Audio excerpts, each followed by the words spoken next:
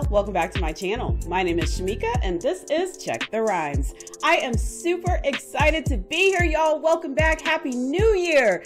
Y'all, that Omarion got me over the holidays, but I'm back. I'm on the mend. Excuse my congestion and I feel like I'm looking crazy, but I'm here and I'm so blessed. So, hey y'all, hey, welcome back to Check the Rhymes. Anyway, so I love a good vineyard.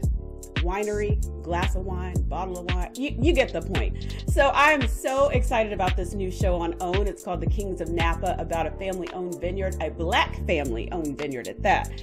And it airs on Tuesday, January 11th. Again, that's on OWN at 8 o'clock. And in the house today, I have Ebonée, Noel, and Isiah Whitlock Jr. We're going to talk about what we can expect this season. Stay tuned. Good morning. Shamika. Good morning. Welcome to Check the Rhymes. How are y'all? Good, good. Doing great this morning.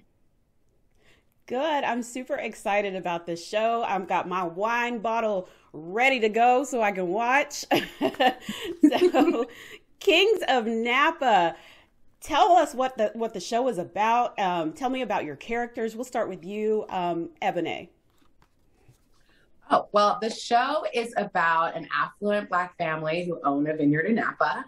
And you see us go through a bit of a family crisis in the pilot, as some secrets come out as a result of that. And the rest of the series shows us dealing with the ramifications of that crisis and those secrets. So you're going to see us fight over business. You're going to see us fight over family. You're going to see us fight together.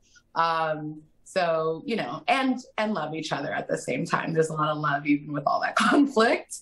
The character I play, her name is August King. She's the middle child and the marketing whiz of the family. And as the middle child, I think she sort of assumes that, you know, if anything were to happen, that her older brother would sort of step in and run things. But as it happens, Papa has more trust in his baby girl. And so she really has to step up into a leadership position right from the bat. And I play Reginald King. I play Reginald King. I'm the patriarch of the family. I'm the one who has put all of this together. My main job is a surgeon, but I've got my side gig here, which I love, which is making wine, running the winery, and just pretty much enjoying life. That's pretty much where my character is right now. But we do have a family. There are some issues. What I love about the show is that we're not perfect. We're just human beings trying to make it through to the next day. And we get to see how everybody interacts, how they butt heads, but at the end, how much we love one another. Now, did you guys go to any Black-owned vineyards or wineries? Because I know that there's really not that many across the United States. There's probably, I think the last time I looked, there was probably less than 100 Black-owned vineyards or wineries. So did either of you do that? I didn't go to any. Black-owned vineyards. I do make wine on my own, so I felt like I had a fairly good knowledge as to how things go. One of the things I did notice was I did know about the difficulty of making wines and just how delicate it can be sometimes. So I kind of pretty much knew the ins and outs of it. And I also knew that we did not know that much about African Americans in the wine business. But I was happy to see that there were quite a few, and hopefully maybe someday I can join them. Yeah, so. Just to piggyback on that, I was going to say, I didn't get a chance to go to any Black-owned vineyards or any vineyards right before we started shooting, actually, because we started shooting earlier 2021. So, you know, COVID sort of restricted travel and movement.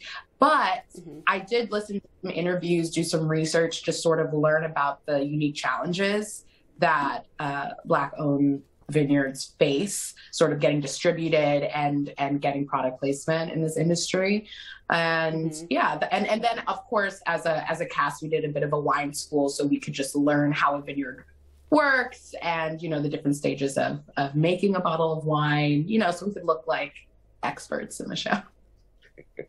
So of course I have to ask, what is your favorite kind of wine to unwind with? Hard to say, actually. I love Barolo. I'm a sucker for a glass of Barolo, so I'll stick with that. There are many, but that's probably the top. I also love Italian wines, and I'll go with a Brunello. But when I say unwind with a wine, I would probably go with a Pinot Noir coming out of Central California.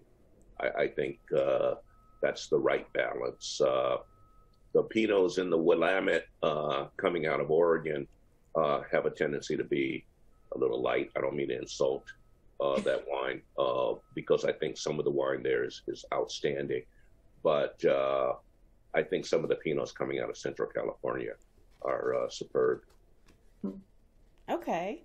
So I got to ask this because I do a lot of music related interviews on my show.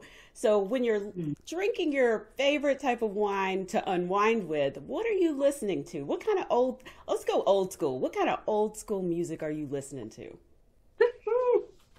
Oh, wow. I usually put on Spinner's radio, and that I can get a lot of the old jams stuff. You know, the Spinners coming out of Philadelphia, a lot of I don't want to say real, you know, heavy funk, but I'm anything from the 70s. It has a tendency to take me to an area when I guess when life wasn't that complicated. I know Ebonée is probably saying 70s. My God, how old are you? Not at all. Not at all. You know, Abe Lincoln was president, okay? but that's what I prefer to listen to. That really puts me in the mood.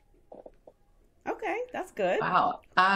I would think if I'm going to listen to some old school, I'll probably go with like Motown days if I'm trying, because then I can dance around my house. I can have a good time. I can set a vibe.